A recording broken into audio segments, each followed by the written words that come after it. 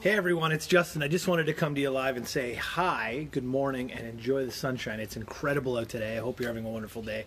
My topic is signbacks, if you noticed. The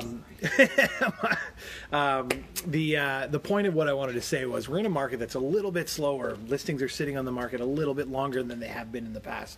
And if someone comes to you as a buyer and you're a seller with an offer, sign it back, and I'll tell you why. I've seen offers that have come in $100,000 short of ask that have ended up coming together as a deal. I've seen offers that have come in less than that, more than 100%, 100,000 less than ask, and have come together as a deal, and everyone's happy in the end. So you never know where that offer is going to go. You've got someone that's standing in front of you saying, "Hey, want to buy your house, and I've got money to do it." So if you don't sign it back, you never even get anything going. And for goodness sake, people, don't sign it back above asking. That's just silly. I've had that happen in the last couple of weeks, which I found interesting,